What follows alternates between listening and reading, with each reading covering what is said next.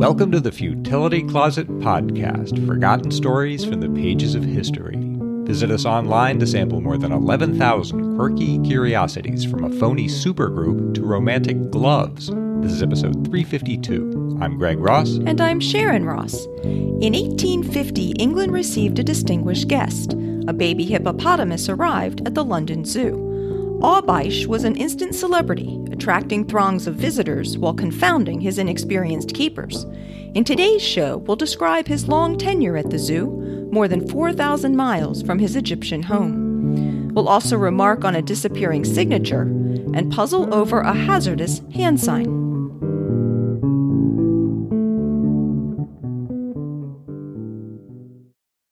And just a quick programming note, we'll be off next week, so we'll be back with a new episode on August 9th. By the middle of the 19th century, natural history had become a popular craze in England. People collected butterflies, pressed flowers, hunted for shells along the seashore, and visited woods and fields on bird-watching tours. Studying God's creations was considered morally uplifting and accorded with Victorian ideas of respectability. English parlors abounded with fern collections, aquariums, seaweed albums, and butterfly cases, and zoos and botanical parks attracted thousands of patrons who flocked to see rare and exotic species that had been gathered from the corners of the empire. The nation had not seen a hippopotamus since Roman times, and the Zoological Society of London had been seeking to acquire one for a number of years. An expedition had been planned in 1847, but couldn't find a suitable guide. Now, the British Consul General in Cairo, Sir Charles Adolphus Murray, was asked whether the Egyptian authorities might be persuaded to capture a hippo that could be shipped to London. As it happened, the Pasha loved horses, and he agreed to trade a hippo and some other animals for the loan of a horse trainer, as well as some greyhounds and deerhounds. Accordingly, when hunters killed a female hippo in early August 1849 on the island of Obaysch, south of Khartoum, her one-year-old son was loaded aboard a specially designed boat and conducted 1,400 miles down the Nile to Cairo, attended by 10 Nubian soldiers and fed on cow's milk and dates. 6 months later, Murray was able to write to the Zoological Society, "It is with the greatest satisfaction that I communicate to you the intelligence that I have succeeded in obtaining for the Society a live hippopotamus. It is now in a yard at the back of my house, and apparently in perfect health. You cannot be more anxious than I am that I may be able to keep it through the winter, and send it to you safe in the spring." The consul, who was known ever afterward as Hippopotamus Murray, had a bath installed in the yard that could be warmed gently if necessary during the winter, and he hired an experienced keeper named Hamet Safi Kanana. The hippo, which was named Obaysch after the island on which he was captured, spent 6 months apparently happily there. Murray wrote, "The hippopotamus is quite well, and the delight of everyone who sees him. He is tame and playful as a Newfoundland puppy, knows his keepers, and follows them all over the courtyard. In short, if he continues gentle and intelligent as he promises to be, he will be the most attractive object ever seen in our garden, and may be taught all the tricks usually performed by the elephant." In May, arrangements were made to ship the hippo to Alexandria, from which he could take a steamer to England. Hamet had a padded cart constructed, and this carried Obaysch approximately 130 miles to the city, where 10,000 people turned out to see him, as hippos were rarely seen this far north. Troops were called out to control the crowd and escort the hippo safely to the port. On May 8th or 9th, Obaysch was loaded aboard the SS Ripon, which had been fitted with a specially built hippopotamus house. Hamet and Obaysch both slept there during the journey, and Obaysch bathed 3 or 4 times a day in its 400-gallon iron water tank. A small herd of goats and cows was kept on board to provide milk. Hamet would drench his arm and hand and offer it to Obaysch to suckle. This seems to have worked well. The hippo was in good health when they arrived in Southampton on May 25th after a journey of 16 days. There, the house and the tank were lifted together by crane, with Obaysch and Hamet inside, onto a railway truck, and the train set off for the capital. Crowds appeared at every station hoping for a glimpse of the hippo, but they saw only Hamet, who would occasionally put his head out through the roof to get air. At the zoo, Hamet used a bag of dates to entice Obaysch into his new pen, which had its own pool and a sleeping room decked with straw, with a stuffed sack for a pillow. As in the ship, Hamet slept there with him. The hippo made his first public appearance the next day and was an immediate sensation. When he plunged into his pool, onlookers compared him to a porpoise, an otter, and a seal, and the Illustrated London News observed that the beautiful adaptation of structure to peculiar habits is in no animal more beautifully conspicuous than in the hippopotamus. Visitors stood in line for nearly an hour to see him. Among them were Charlotte Bronte, Charles Dickens, and a 10-year-old Francis Kilvert, who asked where the hippo's bath towel was. Thomas Macaulay wrote to a friend, "I have seen the hippopotamus, both asleep and awake, and I can assure you that, asleep or awake, he is the ugliest of the works of God." Queen Victoria made her first visit on July 18th with her daughters. She wrote, "We had an excellent sight of this truly extraordinary animal. Its eyes are very intelligent. It was in the water, rolling about like a porpoise, occasionally disappearing entirely." Altogether, nearly 1% of the British population saw Obaysch in his first few weeks of residence. Attendance at the zoo more than doubled from 168,000 people in 1849 to 360,000 in 1850, and visitors paid an extra shilling to see Obaysch, so that after 14 weeks, the zoo had amassed an extra £11,000, more than £1 million today. Punch referred to Obaysch as HRH for his rolling hulk, and an enterprising musician published a hippopotamus polka, whose sheet music featured an elegant lady dancing with a hippo in evening clothes. Typically, Obaysch would rise at 6, eat a bucketful of maize porridge, sleep again until 10, then go into the yard adjoining his pen to greet his public. There he would fall asleep again for most of the rest of the day, like an immense ball of India rubber, in the words of one observer. In the afternoon, he'd spend 2 or 3 hours in the pool, and at 6 he'd go back into his pen, where he'd eat another bucketful of porridge and go to sleep. On a good day, he could be a spectacle, especially after July, when his enclosure was extended and he got a larger pool. An American traveler wrote in 1852, "At first nothing was to be seen but a slight rustling in the water, and then a huge proboscis was thrust up as if to sniff the summer air, and then hidden again. By and by there was a great plunging, and sleek and shiny our young friend appeared upon the surface, swimming like a gallant cruiser in his own confined ocean. Then he went down again, and then made up his mind to land, for, putting one great paw upon the stone steps that ascended from his bath, out he came with a snort, all dripping wet, and went about his paddock as if greatly refreshed." Obaysch was now eating 100 pounds of food a day, and had settled into a routine at the zoo. But as his novelty began to wear off, spectators could feel disappointed. A year later, one zoo guide says that Obaysch will generally be found lazily reposing by the side of a pond, in which, being amphibious, he finds it is requisite every now and then to lave his huge and somewhat ungainly carcass. The hippopotamus is at present the pet of the gardens, and, what is worse, he seems to know it. Nothing can exceed his heavy, contented, stupid-looking face. His eye is prominent, his cheeks are blown, his movements lazy, and he is prone to indulge in a siesta or plethora after eating, utterly heedless of the looks and curiosity of all around. One reason for his sluggishness is that hippos are naturally nocturnal, an important fact his Victorian keepers probably didn't know. To satisfy the visitors, Hamet would try to keep him active, but he was naturally torpid during the day, which earned him a reputation for being lazy or stupid. That's really sad that they were trying to force him into an unnatural routine for him. And didn't know it. That comes to light more and more in this story, is that he was the first hippopotamus in almost 2,000 years in England. So I guess they can be forgiven for not knowing much about hippos. But there was a lot they didn't know, and it just led to a lot of trouble for him. He had no way, obviously, of complaining about that, but you can sort of see reading between the lines today. In time, the patron's attention was captured by a new elephant and her calf, and a great anteater from South America. In 1853, Punch published a verse in which Obaysch lamented his lost popularity. "I'm a hippish hippopotamus and don't know what to do, for the public is inconstant and a fickle one, too. It smiled once upon me, and now I'm quite forgot, neglected in my bath and left to go to pot." But his life changed again the following July, when the Pasha sent a female companion. The keepers dubbed her Adela, put her in Obaysch's old pen, and set about building a large house for the two of them. This needed to be strong, as the zoo had learned that hippos can be surprisingly aggressive. Superintendent Abraham Bartlett recalled of Obaysch, "For some reason or other, the brute got attached to me. I believe it was because I talked to him whenever I saw him. We were the greatest of friends, and he was so docile I used to ride on his back. In 1852, I was engaged in mounting a specimen hippo for the Crystal Palace and went into Obaysch's den to take some measurements.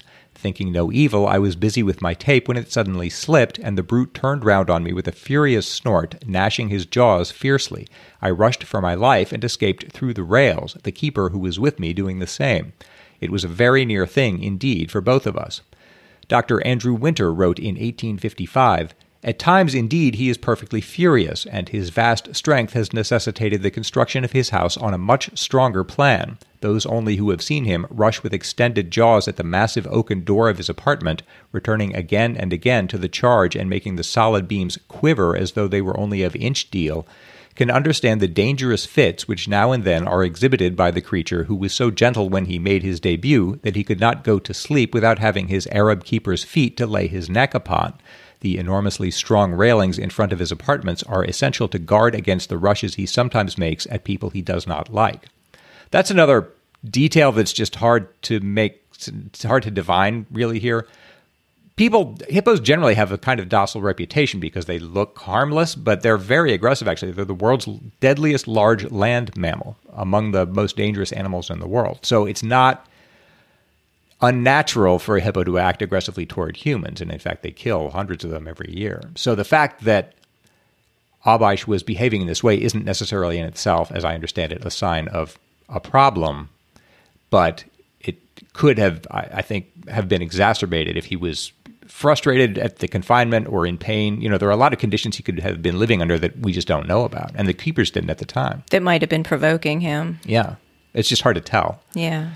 For her part, Adela once attacked a person standing beyond the bars of her pen and bit so hard that she snapped off one of her teeth. Fortunately, the hippos never succeeded in harming a human, but there were some close calls. In 1860, zookeeper Henry Hunt burst into Bartlett's office to say, "Obaysch is out." The door of the hippo's pen had been discovered to be defective, and while the keeper had gone for a carpenter, Obaysch had dislodged it and was now trotting down the walk with his huge mouth curled into a ghastly smile, according to one account. Bartlett warned everyone to keep out of the way and tried to lure Obaysch back with sweet hay. He ate the hay gratefully, but showed no signs of returning to his pen. Finally, Bartlett remembered that Obaysch disliked the elephant keeper, Matthew Scott, so he got Scott to act as a decoy. Scott showed himself at the end of the path, called Obaysch, and ran for the paddock. A hippo can outrun a man over a short distance, but Scott reached the pen and threw himself over the palings. Other keepers closed the gate behind Obaysch, and the crisis was over. According to naturalist Frank Buckland, at that moment a newspaper reporter drove up and said, "I hear the hippopotamus is loose," and Bartlett said, "Oh dear no, he is safe in his den, come and see." On another occasion, Hunt returned from a pub one August night and decided to have a swim in Obaysch's pool. When he dove in, he discovered a hippopotamus standing on the bottom. The heat had been making Obaysch restless, and Bartlett had released him into the yard. Hunt leapt out of the pool. Bartlett wrote later, "Had the brute got at him, only his mangled remains would have been found to tell the tale." Obaysch and Adela might normally have been expected to mate in 1858 or 1859, but their keepers probably didn't know that hippos normally mate in water, and there was barely room in the hippo pool. They managed to have 2 babies over the years, but both died, so it was a cause for rejoicing when on November 5, 1872, Adela gave birth to a 3rd baby that survived. They named it Guy Fawkes after the day of its birth, and quickly found it had more to teach them. Frank Buckland wrote in the Times, "A few days after the birth of the young one, Mr. Bartlett was watching it swimming about the tank. It then suddenly dived, but did not reappear for such a long time that he thought it had had a fit and was lying drowned at the bottom of the tank. He therefore made arrangements to have the large plug pulled out. This plug had been fixed expressly for this purpose, and to run off the tank quickly so as to resuscitate the little beast if possible. They were just going to do this when Master Guy Fawkes suddenly reappeared, shaking his funny little horse-like ears with a hippopotamic grin on his face, as much as to say, 'Don't be frightened, I am all right, you don't know all about me yet.' Indeed, they didn't. Almost a year would pass before the keepers discovered that Guy Fawkes was female. Hippos are hard to sex. By that time, it was too late to change the name, so she became Miss Guy Fawkes. After the baby's birth, Obaysch was generally kept in a neighboring pen, where he lapsed into a sort of retirement. At age 23, he was already being described as old, though in fact he was less than halfway through a typical hippo lifespan. His health gradually dwindled, and he died on March 11, 1878, something less than 30 years old. A post-mortem found no organic illness, and he had never reached anything like normal adult size, but the exact reasons for this just aren't clear. I wonder if he was being fed properly. Yeah, that's... You know? I mean, it's not clear to me how they would know if he wasn't. And this is a very different climate. I mean, it's altogether different, obviously, than a hippo wouldn't, or the conditions a hippo would normally live in. So it's just hard to know what really accounts for that. Obaysch is practically forgotten today, but he achieved a kind of distinction that deserves to be commemorated. For 3 years, he was the only hippopotamus in Europe living in confinement in a cold climate thousands of miles from his natural home. With the exception of Jumbo the elephant, no other captive animal of the Victorian era led a life so thoroughly recorded and popularized, but his own experience of it is essentially unknowable. Today, his biographical materials reside in the library of the Zoological Society of London, where visitors are greeted by a statue of Obaysch made of baked Nile mud.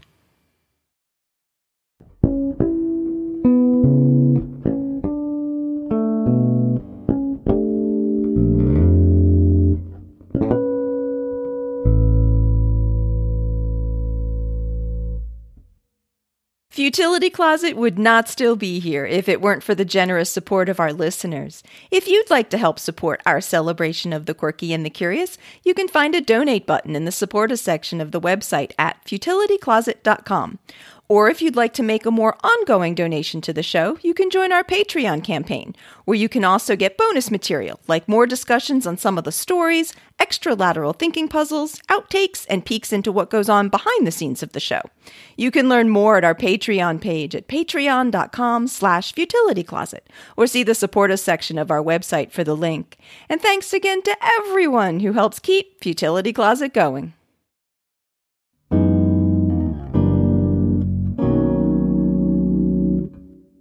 The main story in episode 346 was about a scientific expedition to Antarctica in 1898. And in the story, Greg said that Antarctica had first been spotted in 1820. Just a day or two after we recorded that, various media outlets started reporting that that widely recognized fact might not be correct after all. And I also want to thank Stephanie J. Leahy for making sure that we'd heard about this. An article published in the Journal of the Royal Society of New Zealand in June makes the case that the Maori, the indigenous people of New Zealand, may have sighted Antarctica as far back as the 7th century. The new research pulls together various sources often overlooked by traditional academic research, including Maori oral narratives and records depicted in carvings and weavings. Lead author Priscilla Leahy is quoted as saying, "When you put it together, it's really clear there's a very long history of connection to Antarctica. We found connection to Antarctica and its waters has been occurring since the earliest traditional voyaging." People in Polynesia began traveling between some of the different islands by canoe around 1500 BC. Over time, improvements in both their canoes and navigational techniques allowed for increasingly longer journeys, so that by around 1000 AD, they were able to cross the thousands of miles of open ocean to be able to colonize the different far-flung islands in the area that today we call the Polynesian Triangle, outlined by Hawaii in the north, New Zealand in the southwest, and Easter Island in the southeast. Oral Maori histories recorded in 1899 told of Hui Te Raniora, a 7th century Polynesian explorer who saw, for example, a foggy, misty, and dark place not seen by the sun, with rocks that grow out of the sea, whose summits pierce the skies. They are completely bare and without vegetation on them, which are believed to be descriptions of icebergs, while other descriptions are suggestive of Southern Ocean seaweed and marine mammals. I found all of this really interesting, but it seems like the kind of thing that might be hard to ever know for sure. Unfortunately, a number of things in history seem to fall into that category, and at this remove in time, it's hard to imagine how we would ever know for sure just how far south some of the early Polynesian explorers went. I guess if they found artifacts of some kind down in the Southern Ocean, that would be pretty good proof.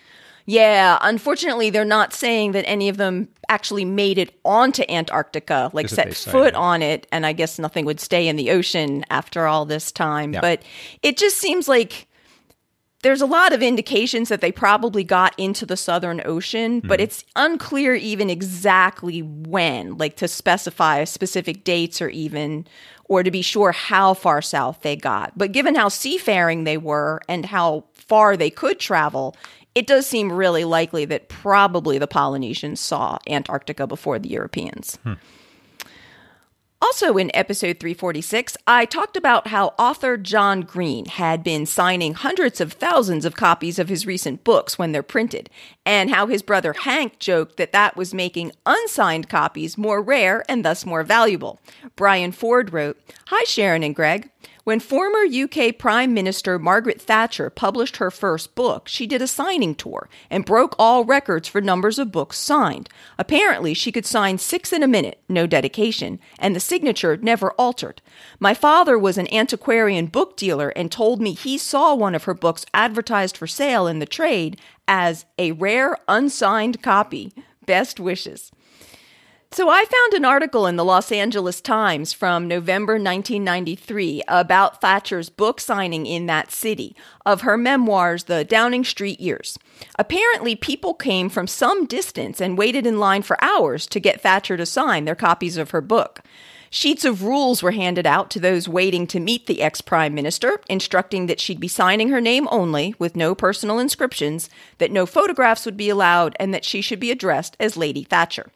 And, as Brian mentioned, the LA Times reported that Thatcher signed an average of 6 books a minute, writing her name hundreds of times in a single sitting, and that her flamboyant signature never faltered, which is rather impressive to me. I wonder if you get better at that kind of thing with more practice, because I can't imagine doing it. My own signature changes every time. I can't imagine doing it that fast and consistently.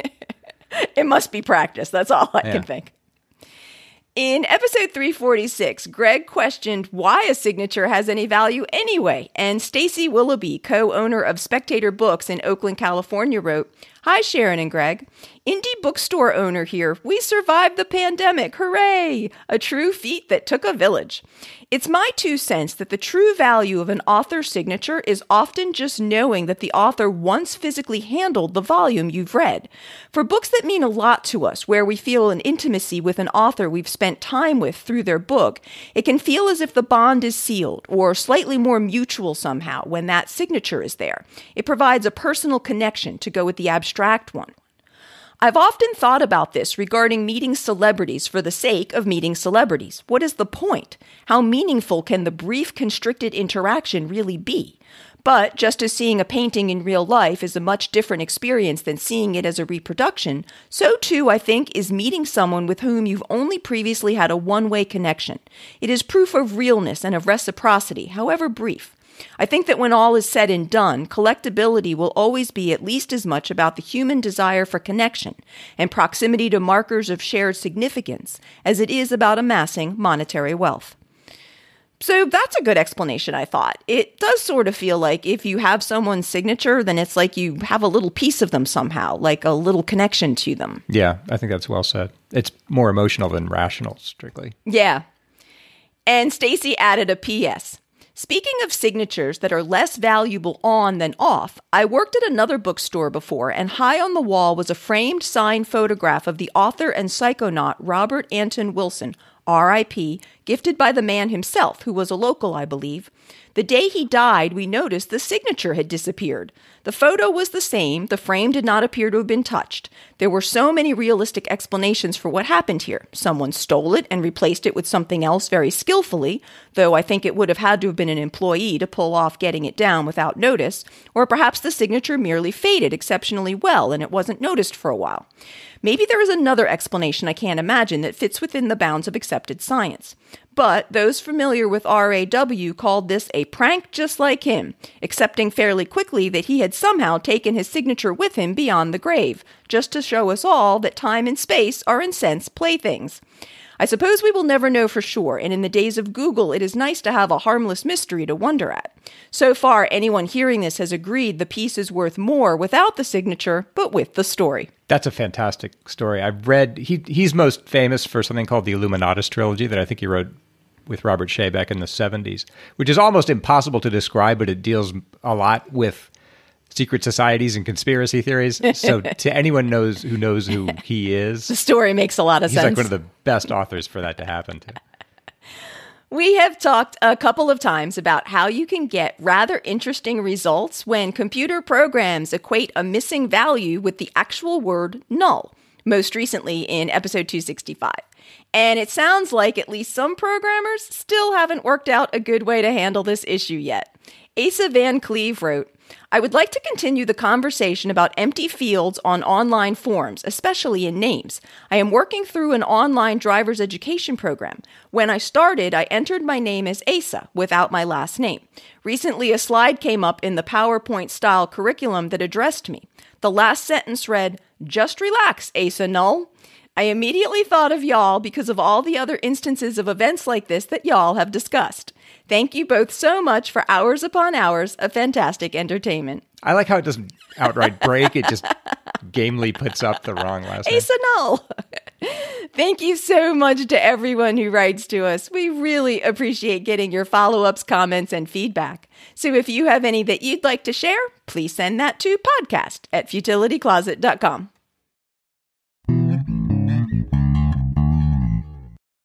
It's Greg's turn to try to solve a lateral thinking puzzle. I am going to give him an interesting sounding situation, and we're going to see if he can figure out what's going on by asking yes or no questions.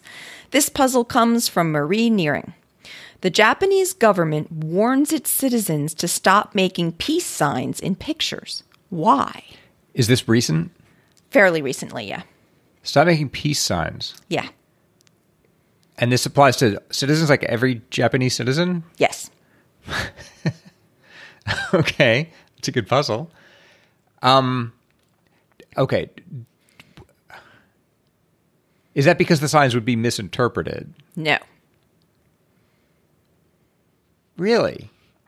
And Really? Is this in all photos? Like, it's not some subset or in some particular situation? Possibly. Possibly. I think they were saying in all photos, possibly. I think photos in particular situations might be even more relevant to the puzzle, but... Okay, would you say this is topical in some reason? Like it has a particular meaning at this particular point in time when it was done?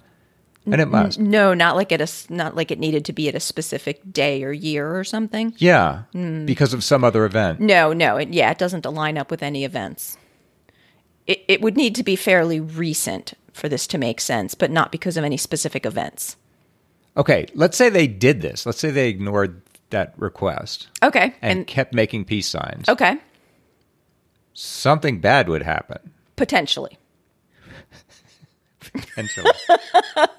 Potentially. All right, let's say someone in Japan does that. Okay. Let's say one person in Japan does that. Okay. Everyone else agrees and follows the directive. That person makes a peace sign in a photo. Okay. And other people see that peace sign being made. Other Japanese people? Not necessarily. I mean, see the peace sign being made? See the photo with the person making a peace sign. Okay. Let's say that happens. Let's say other people see the photo. Yes. And whatever the government was trying to avert happens. Okay. Let's say the person who sees the photo is Japanese. Okay. Is that all right? Yeah. So it might happen then. Yes. You've said that person, it's not because that person misunderstands what they're seeing or misinterprets what the intent of the sign was. No misinterpretation. Or anything even along those lines. But something bad could happen, potentially, to the person who was in the photo making the peace sign. Is that a crime? No. Could happen. Does this have to do with like gang signs or something like that? No. By peace sign, you mean holding up two fingers the way I think like Churchill did? Yeah. Like this? Yeah. Or it's a victory sign, I guess. Okay. So another person sees this person making a peace sign. In a photo. In a photo. You said something bad. Let's say that bad thing happens then to the person who made the peace sign in the photo. Okay. The bad thing happens. Does the person who see the photo, is that the person who would commit the bad thing, whatever it is? Yes. Okay. Would that person is it an act of violence? No. Does it have something to do with identity? Yes. Okay, if I make a peace sign to you like this, I'd be astounded, but my fingerprints are exposed to you. Yes, and that's exactly it. Really? Marie says researchers in Japan were able to reproduce fingerprints from photos of people making peace signs from up to 9 feet away. They warned that this could lead to identity theft. Wow. And I found a 2017 article in Engadget that says that making the peace sign in photos is particularly popular in East Asia, but a study conducted at Japan's National Institute of Informatics found that under the right conditions, they could reproduce fingerprints from photos shot up to 3 meters or almost 10 feet away. Oh my God. Still, the article said there's probably little cause for concern because someone would have to take considerable effort to create an accurate fingerprint from the photo and then make a good mold of the fingerprint. And then, for example, gain physical access to your smartphone to use the mold to unlock it. But, for certain people, that would be worth the effort. Yeah. So, probably for the average person, No. It probably wouldn't happen. But in some specific cases, that could potentially be a problem. Wow. So thanks so much to Marie for that puzzle. And if anyone else has a puzzle for us to try, please send that to podcast@futilitycloset.com. Just a reminder that we'll be off next week. In the meantime, if you'd like to become one of the awesome supporters of our show and check out some bonus content, please see our Patreon page at patreon.com/futilitycloset or see the support us section of the website at futilitycloset.com. While you're at the site, you can also graze through Greg's collection of over 11,000 beguiling scantlets. Browse the Futility Closet store, learn about the Futility Closet books, and see the show notes for the podcast with links and references for the topics we've covered. If you have any comments or feedback for us, you can email us at podcast@futilitycloset.com. Our music was written and performed by Greg's inimitable brother, Doug Ross. Thanks for listening, and we'll be back in 2 weeks.